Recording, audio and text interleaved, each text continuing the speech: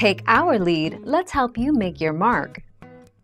Our goal is your satisfaction. Let us show you the way. Also, if you enter the home screen editor from a regular home screen page, or if you've just dragged an app from App Library over to a home screen page, you can swipe to the App Library where the apps will jiggle with an X icon. Tap that, then Delete to remove the app.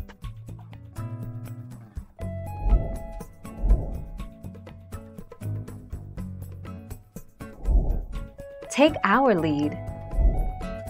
If you're looking for a short answer, then no, you can't completely disable the App Library. However, the long answer is more interesting than you think. App Library is one of the best new features and biggest visual changes that iOS 14 has to offer for iPhone.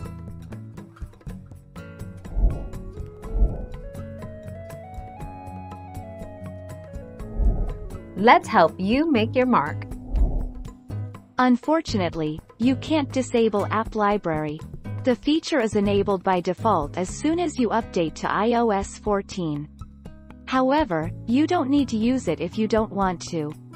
Simply hide it behind your home screen pages and you won't even know it's there.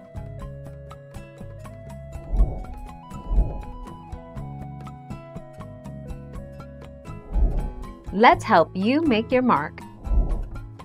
You can find the App Library on your iPhone's very last home screen. To get to it, unlock your iPhone and swipe left until you see the search bar and neatly organized stacks of apps. At the top left, you'll see Siri's suggestions. Siri analyzes your behavior and suggests apps that are relevant for that time of day. Thank you for watching. Please subscribe and hit the bell notification.